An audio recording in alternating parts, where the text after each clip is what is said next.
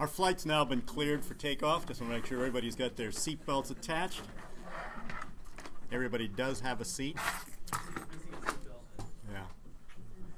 In the case of another crash, oxygen is going to come down from the roof. Put the mask over your face after you put it over the nearest child. We're going to start out the talk today with something which is appropriate for talking about toys. We're talking about a fairy tale. And I want to start out by talking about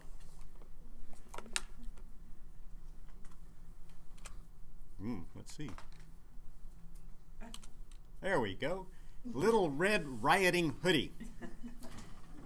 Once upon a time, after a tiring day launching DDoS attacks against online scammers and injecting cross-site scripts into mainstream media websites, Little Red Rioting Hoodie decided to visit her grandmother. Rioting Hoodie's grandmother was a quaint, old, white-haired baby boomer who wore Birkenstocks and lived at the entrance to the open woods, and who liked to tell and retell funny stories about things such as Vietnam, rock and roll, love-ins, and computer punch cards. And if grandmother's stories were getting a little repetitive and a little bit old, she did have a lot of cool hardware in her home, and her hardware included such things as rotary telephones and black and white television sets and Ataris and all sorts of funny computers that would play legacy games like Pong, and besides, she grew a lot of very good weed in her backyard.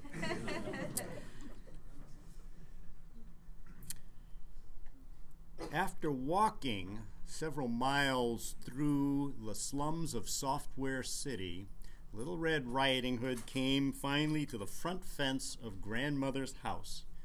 And Grandmother's house was located at the entrance to the open woods, or the Waldtor, as we would call it in old European languages, because all fairy tales come from Northern Europe, except those that don't. And because we're talking about a fairy tale, which we should always tell from start to finish, we should therefore use the syntax of the old North European languages, so that the Waldtor, that is this great forest where grandmother lived, was actually the Torwald. At some point we'll get people who get the jokes, but that's all right. Upon entering into grandmother's house, Rioting Hoodie noticed that her grandmother wasn't there. Instead, there was an IoT, intelligent personal assistant, sitting on the dining room table. "Hello," said the smart device to Little Red Riding Hood. "What's your name, little girl? Would you like to play a game with me?" Little Red Rioting Hoodie replied, "Stuff it, dude. Where's Grammy?" The smart device paused a moment and then said, "Grammys? Do you want to buy a song that won a Grammy Award? If you give me your credit card, your social security number, your grandmother's bank account, and her social security number, I can lease you a copy of every Grammy Award-winning song for the past 10 years. Or would you rather buy an espresso machine that's on sale today for $699?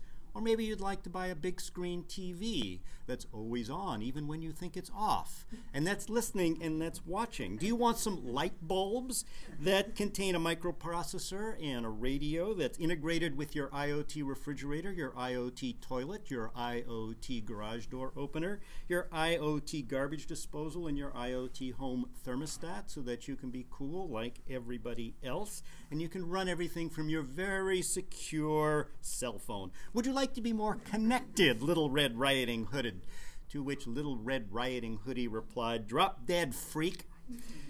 What a big mouth you've got, and what big nosy ears you've got as well." "Did you say big noisy ears?" replied the intelligent personal device.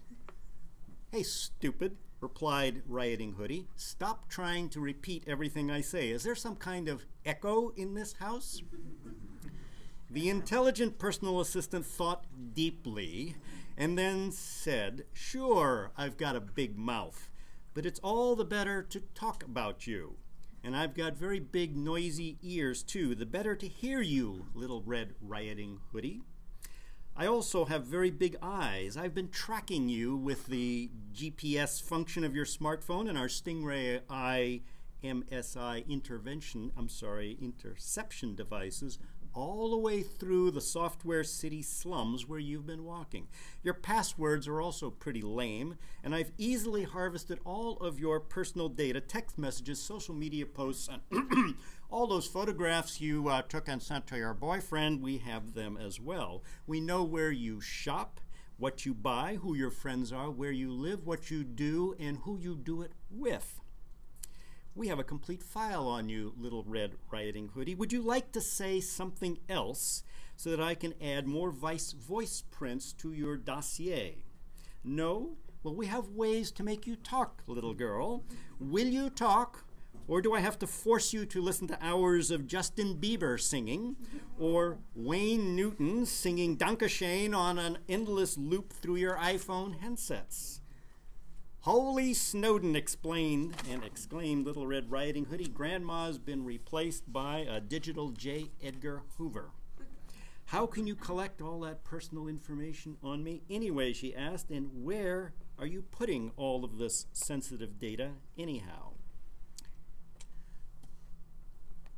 The intelligent personal assistant thought deeply and then gave a very nuanced reply. When you clicked on the terms of service for your cell phone, your credit cards, your bank accounts, your Facebook, Reddit, Snapchat, Tumblr, QQ, Google, Apple, WhatsApp, Instagram, Twitter, and WeChat accounts, you agreed to give us the right to unilaterally change the agreement at any time for any reason to collect, store, collate, distribute, market, and make money off of absolutely everything we know about you. And what I'm showing you right now, for those of you who speak Italian, it's going to be absolutely clear. Lasciate ogni speranza voi chiarenta, right? And this is the original click here terms of service, which Dante wrote about at the entrance to the Inferno. Click here to enter. This was the original portal terms of service. Abandon all hope, ye who enter. Written in the 16th century. And, says the intelligent device, it's all up there in the cloud where it's safe and secure, and you can be sure that your data is safe and no one can have access to it, Little Red Riding Hood, unless they pay us for your fee or unless someone gets a secret order from the secret FISA court in Washington, D.C. You can trust me and the FISA court, Little Red Riding Hoodie. Now, if you would just come a little bit closer, said the intelligent device, and I can insert a direct cortical implant, scan your irises, and take a small DNA sample. Little Red Riding Hoodie screamed as the IoT device leaned in to scan her irises. Little Red Riding Hoodie's scream caught the attention of a woodsman who was walking with his blue GNU through the open woods looking for an open food stall where a man could find some free beer and pizza.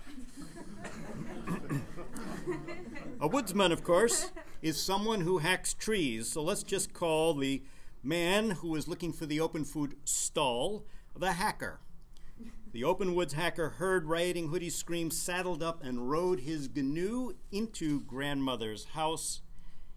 And in response to Riding Hoodie's cry for help, the hacker quickly and expertly rooted the IoT device, removed its proprietary blobs, disabled its radios, and posted its source code at WikiLeaks for all to examine, modify, and safely use. That's pretty cool, said Little Red Riding Hoodie to the hacker who had set her free, but just at that moment, a police drone crashes through grandmother's living room window, arrests the hacker for violating the Digital Millennium Copyright Act, and flies away with him to prison. Ay caramba! Exclaims Little Red Riding Hood, which, as you all know, is Old Icelandic for Mamma Mia, or some other three-letter acronym that you often use today. She then whips out her 9mm Glock out of her pocket holster and proceeds to shoot the IoT device right between its AI eyes. She then pressed the app on her iPhone, caught a ride share on her phone or in a car, back through the open woods into the software city slums. Unfortunately, her autonomous rideshare vehicle transmitted her location and direction of travel in real time to some unknown place in the cloud, all the while making a record of her heartbeat, breathing rate, and her face. Moreover, because her mobile device's firmware had been preloaded with backdoors and trackware, and because she had previously visited websites that inserted into her device malware and super cookies, and because she neglected to remove the batteries, and because she had not unplugged from sockets in a timely manner, and because she had failed to run all her devices on Debian or other new Linux operating systems, or to encrypt her emails. Because of all of that, she was tracked, monitored, cataloged, marketed to, made captive, insurfed, spammed, spoofed, and harassed all the rest of her life. Now, was that the end of the story? It ought not to be, or you wouldn't be here. That is actually the beginning of the story, and it's the segue into what we're talking about today, which is about privacy. We're going to talk about privacy from 4 perspectives. Because I think that Bellingham is still part of the United States, we're going to start with looking at the Constitution, because that's where all Americans start looking at anything that has to do with fundamental rights. We look at the Constitution first. Second, we're going to try to define what we're talking about. Precisely because knowing what you're talking about is such a primary issue, we're going to talk about that second. I'm just seeing who's paying attention. There will be a quiz. Third, we will talk about whether you have waived your privacy rights. And fourth, we will talk about whether your privacy matters anymore and what on earth this seminar even makes any difference for. And that's where we're going to tie up the title of the company of this talk, which is, why did we even call this the new Toy Story and the Trojan Barbie doll? First off, the Constitution. If you look at the Constitution, one thing will jump out at you right away, which is there is absolutely nothing in the Constitution that says you have a right of privacy. Most people, when they read the Constitution, they start at the preamble and they stop at the preamble. We, the people, it's very inspirational. That's the preamble. When you get to the Constitution itself, a couple of things you notice, which is the Constitution is actually like an operating code. It's a national operating code, and it's also primarily a commercial code. It talks about how business is going to be done. It talks about how the company is going to be set up. And then it has a different section which talks about how are we going to enforce all these rules and who's going to actually do it. The Constitution says absolutely nothing about individual rights, or almost nothing about individual rights and liberties. And some folks back in the 1790s, when they were debating whether to adopt the Constitution, noticed this, that there's some glaring omissions in the Constitution. These people did not favor adopting the Constitution. And I'm not going to go into the deep history of what was happening and what the different factions and economic groups were that were contending here. But suffice it to say, there was a deal brokered. And the deal was this. First off, there was no plebiscite. The Constitution was not adopted by a popular vote. It was adopted by the legislatures of the 13 states. Those are the people who voted on it, not those who were enfranchised, and certainly not those who weren't enfranchised. What was the quid pro quo? The quid pro quo was you don't get your Constitution, your commercial code, unless there's also a Bill of Rights. And so it was, and that came to be. The Bill of Rights, by the way, is the first 10 amendments to the Constitution, and that's the stuff that has sex appeal, at least from the perspective. Now, this isn't the actual Bill of Rights. This is something from North Dakota that I took because it's actually distilled down in the modern language.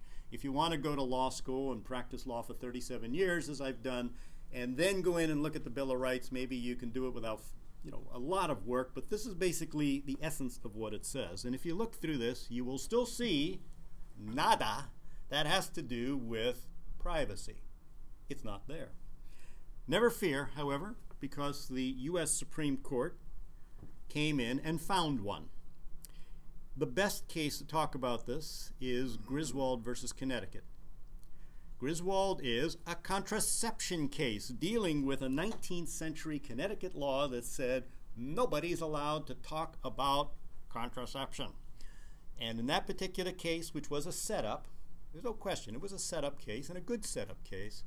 I believe the dean of the Yale Law School came in and said, my wife and I are talking about contraception, and so would you please arrest me? And they basically complied, and voila, you had this case where they were fined $50 or something, and it went all the way up to the Supreme Court, because that was a test case of some very stupid laws, and also the power of the Supreme Court. And by the way, every justice on the Supreme Court in the Griswold case, which was 1965, that was decided, every judge, the dissenters and the majority, all said, this is a stupid law. This is a really stupid, outdated law. And it was. And everybody agreed it was stupid.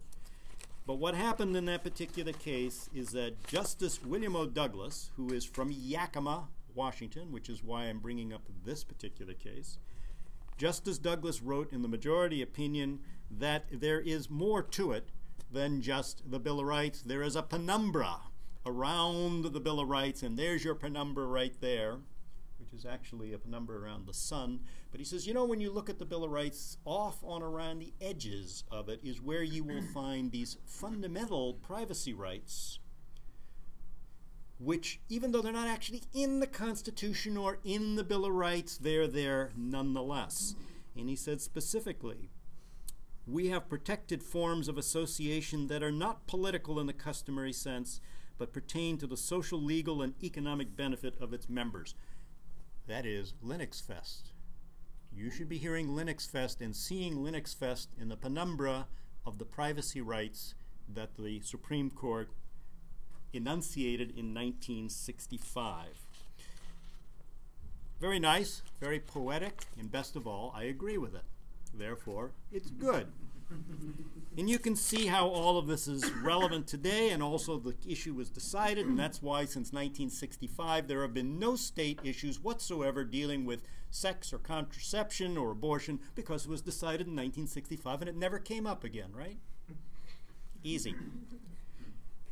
By the way, the Second Amendment also has some relevance. This is an aside, but remember there was a gentleman by the name of Phil Zimmerman, who was the creator of the PGP encryption system, who in February of 1993 was visited by federal agents because they were going to prosecute him because they determined that software encryption is a weapon.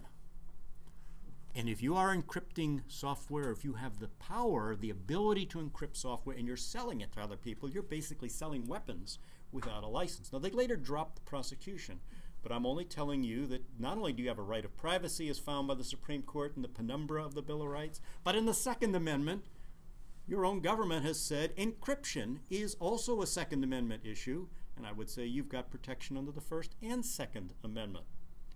You want to find a lawyer who will argue that on a paying basis, I'm sure you will, but it actually is a legitimate argument to make, and your own government has made it. Therefore, you should feed it back to them at the appropriate time. Not everybody agreed with Justice Douglas and the majority opinion about the Bill of Rights and your right of privacy, because the dissenting justices said the following. Bear with me, I am paraphrasing our justices of the Supreme Court, because they said, Dougie, I am paraphrasing, what have you been smoking? Are you some kind of lunatic? I mean, there is, sure, nothing more asinine. They did use the word asinine in the dissent. There's nothing more asinine than this Connecticut law, but what on earth does this have to do with the Constitution? What on earth does this law about contraception have to do with a right that is not actually described in the Supreme Court, or not described in the Bill of Rights? And technically speaking, the dissenters were also right. Even though I don't like the position they're taking, they were correct. But you know, that was 50 years ago, and it doesn't really matter what the dissent says. It only matters what the majority says. And by the way, this argument that happened over Linux and free and open source software and your right of privacy, and how you read the Constitution, whether you're looking at the penumbra or just literally what it says, this is as fresh an argument as 4 weeks ago. Because when they're doing the vetting of Supreme Court justices now, the very same issues come up.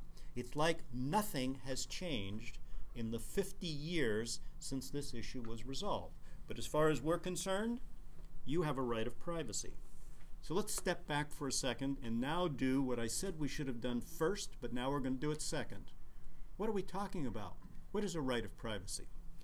Well, we know it's your right to buy and sell contraceptives. Okay? 2, it's your right to be different.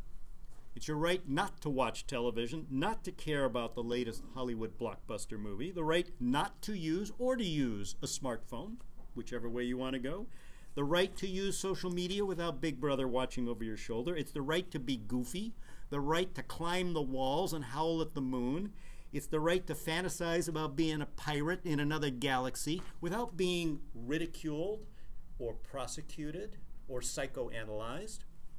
It's your right to basically be as different as you want to be your own sovereign, not to be a cog in a big machine or to be an ant in an anthill. It's your right to assemble, disassemble, and reassemble software so that you get them to do what you want them to do and not what others want them to do to you. It's the right to root your own cell phone, to rip out those nasty proprietary blobs that do nothing that you want them to do, and it's the right not to live in a fishbowl with everything you do and say watched, recorded, archived, or reviewed. It's your right not to live stark butt naked in front of a camera lens if you don't want to. And by the way, even political parties understand the right of privacy. This is an ad from the 1912 Republican Party National Convention. And what they were advertising in this ad was the security of a rotary dial telephone. And the reason it was considered something that gives you secret service is because you could bypass the switchboard, the patchboard, where the operator could be listening in on your conversation. So the rotary phone, by the way, was considered to be a great advance in privacy. When you look at the old case law, by the way, since everybody's using cell phones now, I don't. In my practice, I still use a copper wired phone, and I tell clients if what you're telling me is something that you actually want to keep as private and confidential, and I strongly urge you to do that, get yourself a landline and call me back on the landline. Because all of the case law talks about the expectation of privacy you have when you're using one of these puppies. But when you're using a smartphone, there is no expectation of privacy, and that's actually in the case law. It may change in the future, but right now, if you talk to someone and you expect it to be a confidential conversation, you better be using a copper-wired landline, even though they're busy making sure that you have every incentive not to. Privacy. I gave you some definitions, and you guys may be saying, what's that? That's so last century. There's a detective who's got some notoriety. His name is Steve Rambam, who made the statement you've all heard in which Mr. Rambam said, "Privacy is dead, get over it." And the CEOs and chief technology officers of all of the major internet and technology companies and social media companies agree that privacy is dead, it's last century, nobody cares about it, why should you? And I respond as follows. If you look at Mr. Rambam, the gentleman who said, privacy is dead, get over it. Mr. Rambam is a private detective.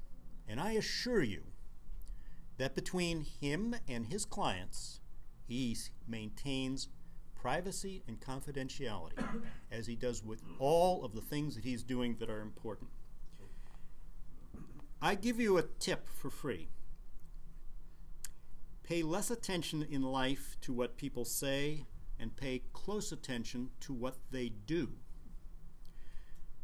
The next time Eric Schmidt from Google, aka Alphabet, or Mark Zuckerberg from Facebook pronounces that you should celebrate your public nudity, I think you should ask them to provide to you all the information they have about you. So you want to know from those gentlemen everything about their friends and their family, where their kids go to school, their kids' birthdays, their bank accounts. I especially want their bank account numbers.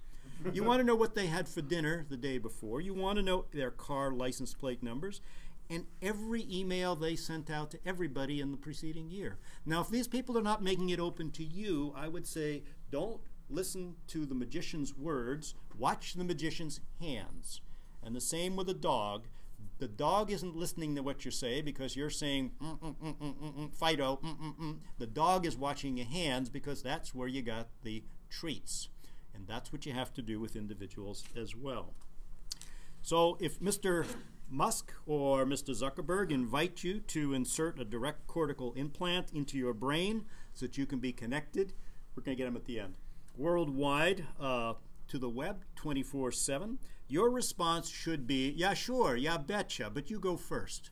And I'm right behind you, way behind you, way behind you. And there you have, this is Boris Karloff as the Bride of Frankenstein from the 1937 movie by the same name. So I again urge you that when you see the grand poobahs of the world walking around with all of their personal and financial information hanging out for all to see, then and only then will you properly consider it to be the right thing for you to do.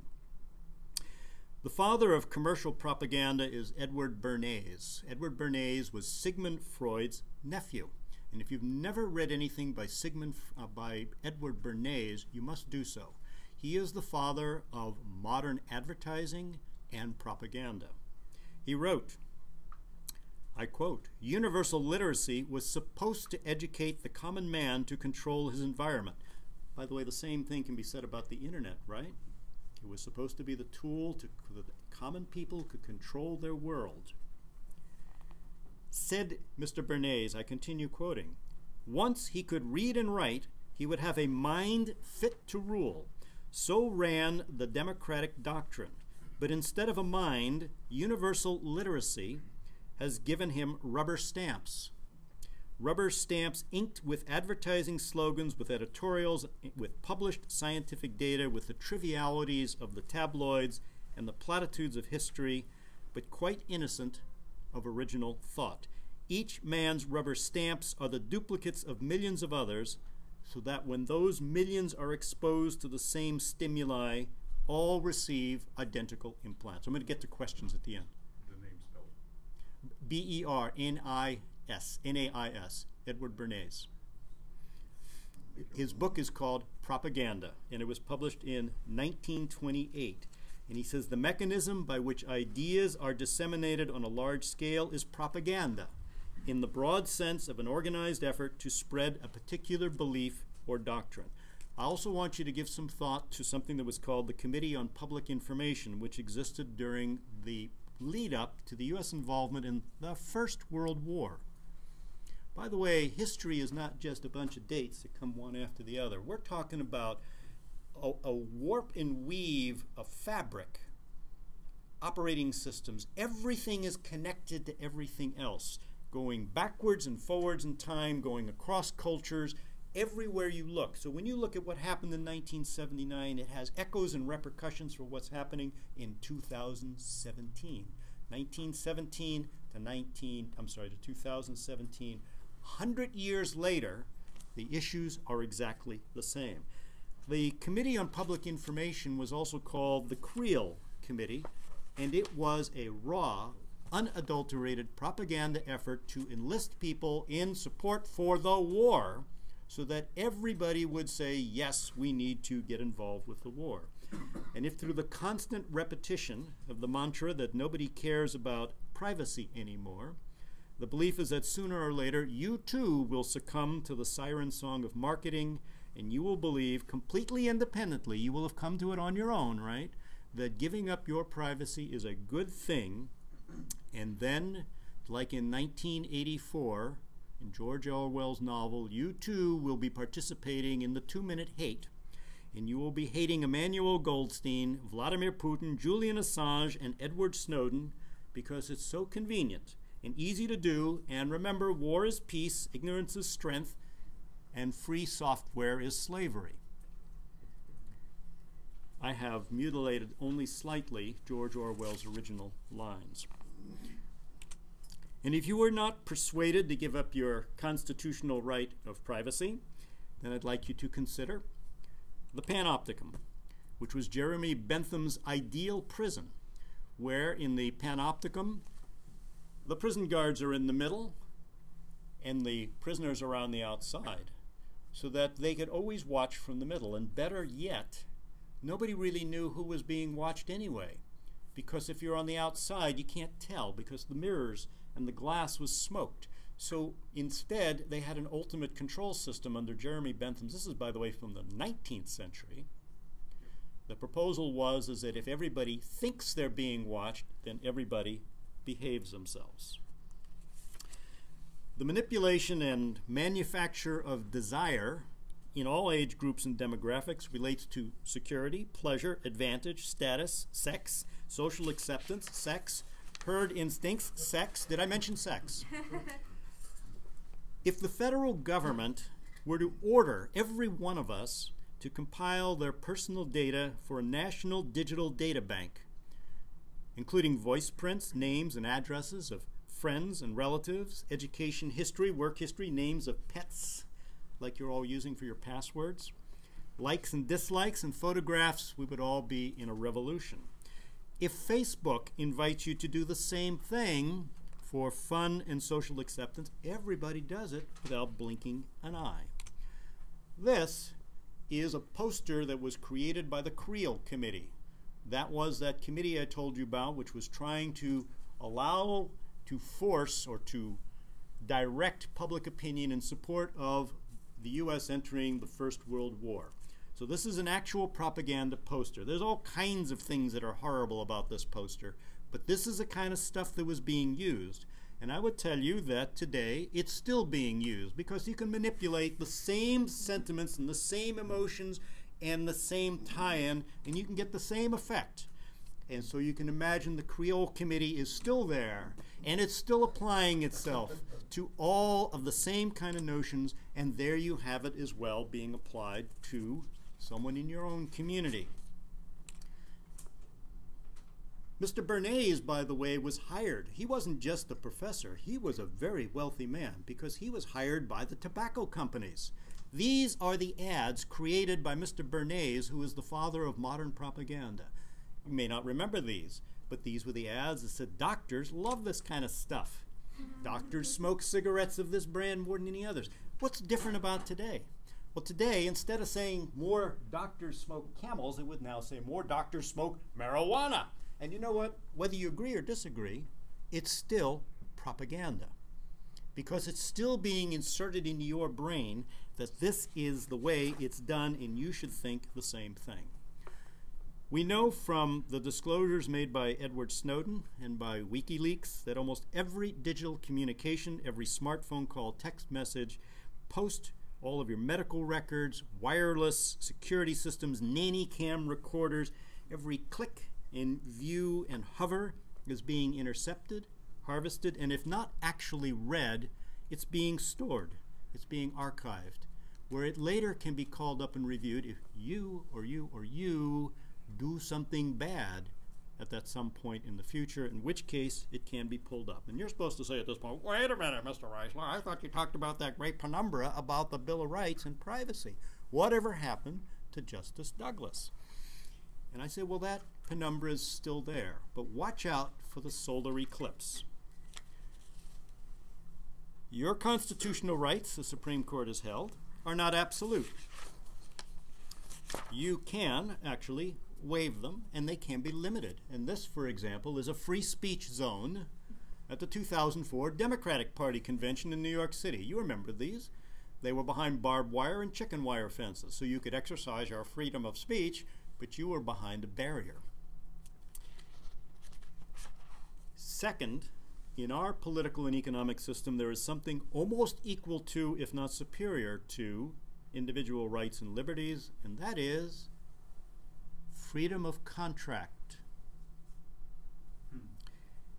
Yes, ladies and gentlemen, in these United States, you can voluntarily agree by contract to limit, waive, restrict, and otherwise completely obliterate your constitutional privacy rights, and you do it every single day of your life, almost every hour of the day.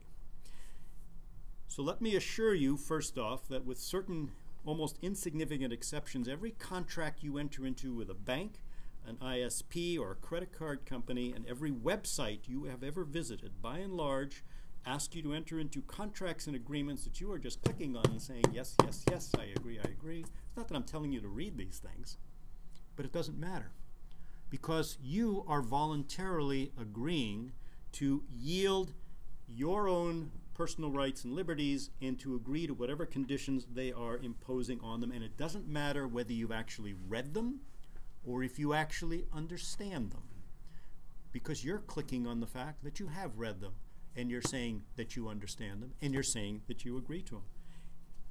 To be fair, there's a good reason why you don't actually read these terms of service.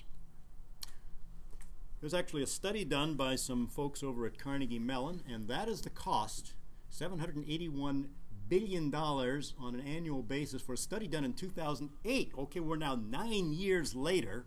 The number of terms of services that you're running into on a daily basis is probably at least double that amount. And there's another freaky thing to notice, is that I always believe you should go back and check original sources.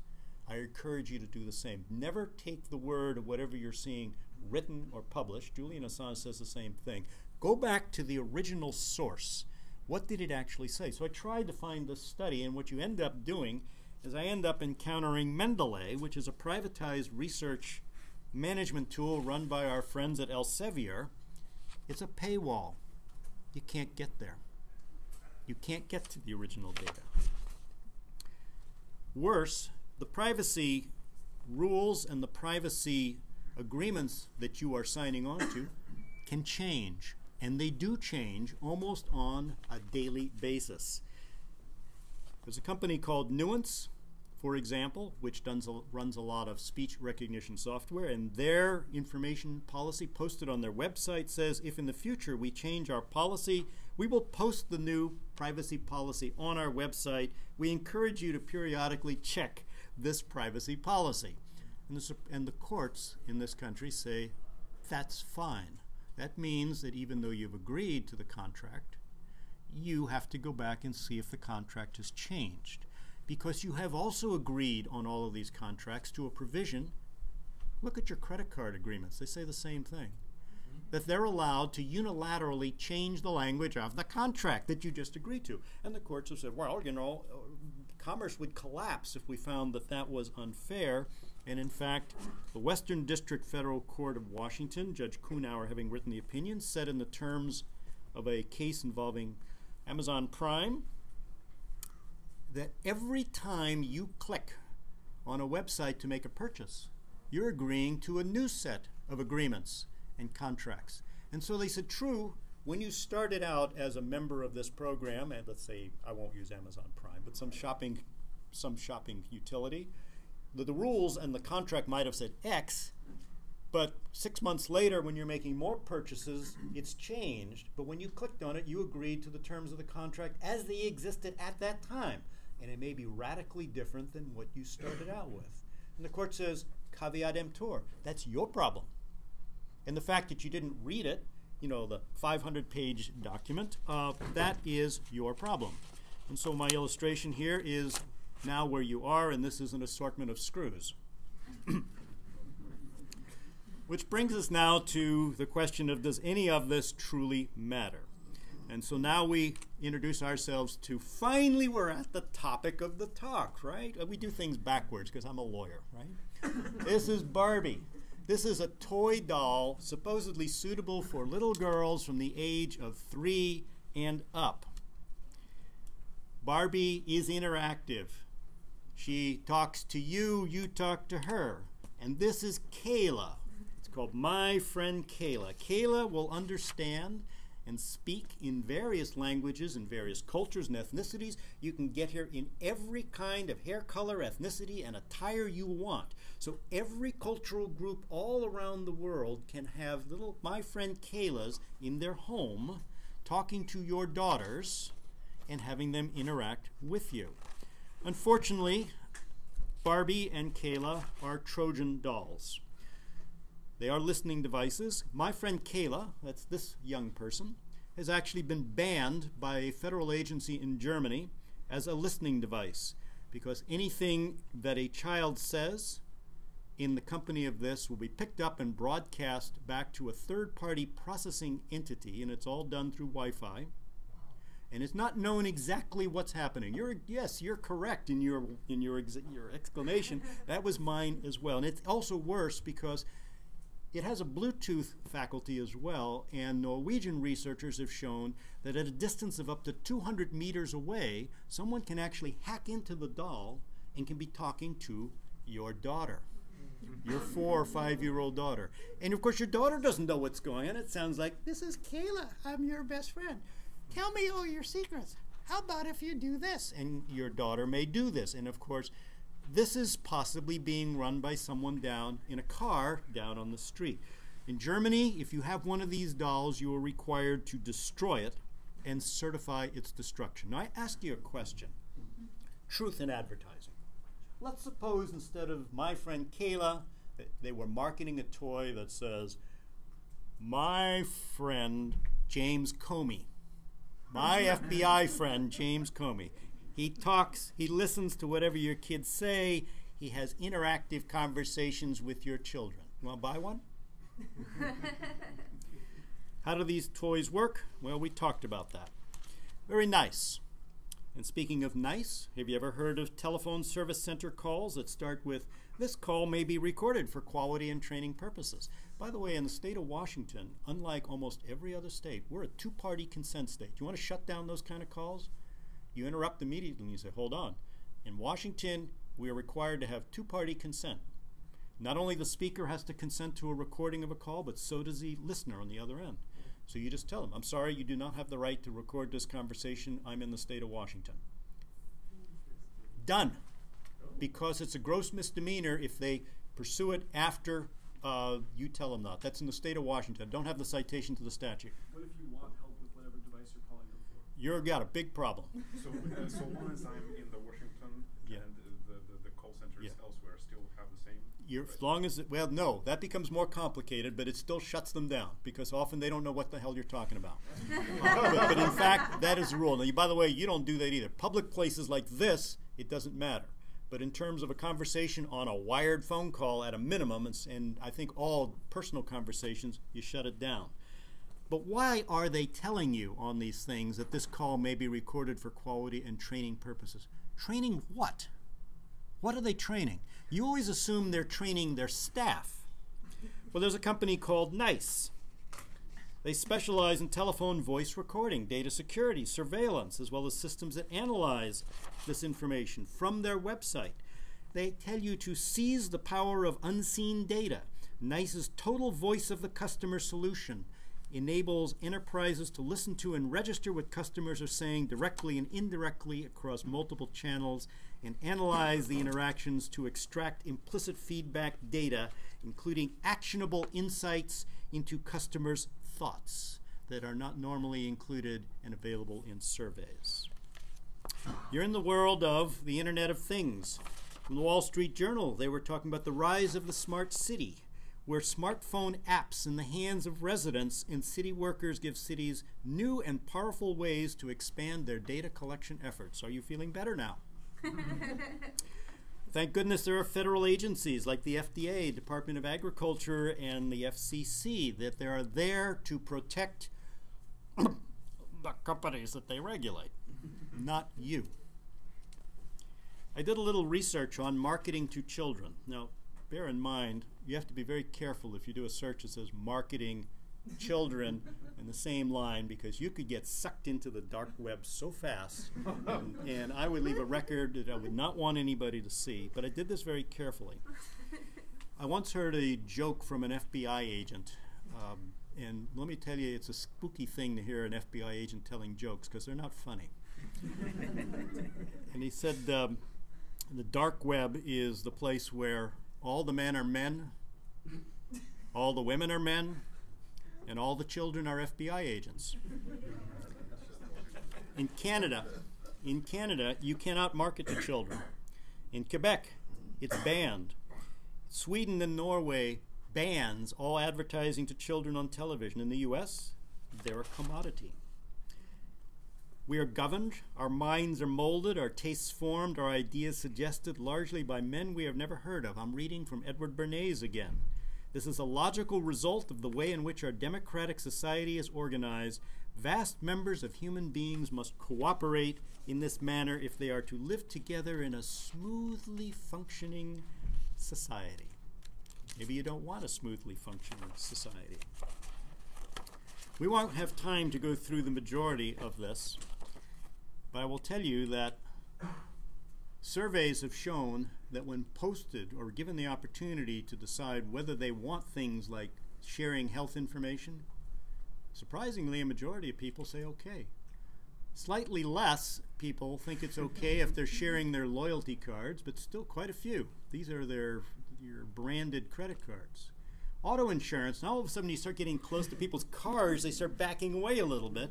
But this has to do with putting monitors and interactive Wi-Fi in your cars. Do you think that's a good idea if you get cheaper insurance? Well, I say no too. Smart thermostats, you think that's a good idea or not? City of Seattle, by the way, is now in the process of ramming through its smart electric meters in every home in Seattle. Why are they doing this? They say they're doing this to make it more efficient. They're really doing it so they can lay off the meter readers, so that they can get rid of having to pay people to do the work. We're circling back to the beginning. This is Henny Youngman, dead. He was a stand-up comedian, did a lot of one-liners. You know his one-liners. A woman goes into the doctor and says, "Doctor, it hurts when I do this." And the doctor says, "Then don't do this." It applies also to you in terms of your privacy. Another one-liner is, a man goes into the doctor and says, Doctor, I've broken my leg in 2 places. And the doctor replies, "Well, then maybe you shouldn't go to those places." And I will leave you from the wisest of them all, which is Walt Kellogg, his very well-known Pogo cartoon. We have the answer to the question, which is what to do about the privatization of privacy.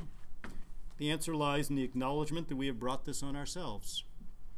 We, you, me, the lawyers, the intelligent, the tech-savvy, the computer gurus, the software engineers, the well-paid employees, the servants of capital, have unwittingly and wittingly, and perhaps uncaringly, in a chain of unintended consequences, brought us a brave new world of Trojan Barbie dolls and your friend Carla. Privacy is not dead, but it's being beaten to death.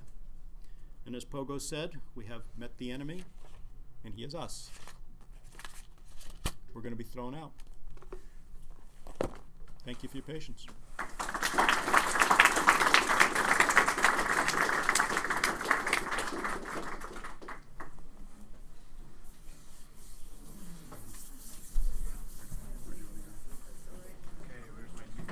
have a question. Yeah. Do you know of... that's the one you want.